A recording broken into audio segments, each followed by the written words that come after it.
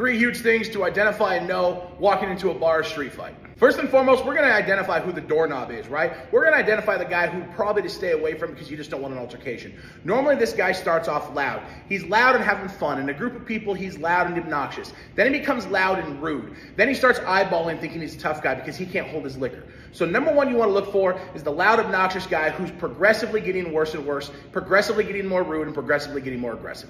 Don't believe in the old bullshit narrative that the loudest guy in the bar is normally the least dangerous. That's bullshit. And in fact, these guys who are loud, aggressive, they've been in bar fights before, and unfortunately, because of the liquor, they're probably the most dangerous. It doesn't matter if they know how to fight or not. They're willing to throw a punch. They're dangerous. All right, well now you've identified him, and unfortunately he's identified you.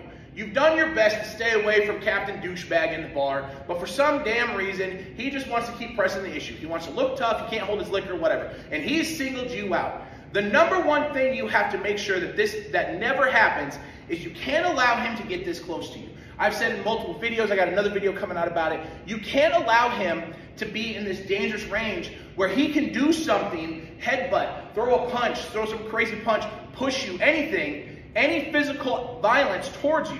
You cannot let him get that close. At the end of the day, you're gonna put your arm out, not touching him because that's gonna escalate the situation, and you're not looking to fight. You're just gonna put your arm out, take a step back, and like, whoa, fella, sit back there, man. We don't need to get this close. Number 3 thing is to look out for what punch is coming.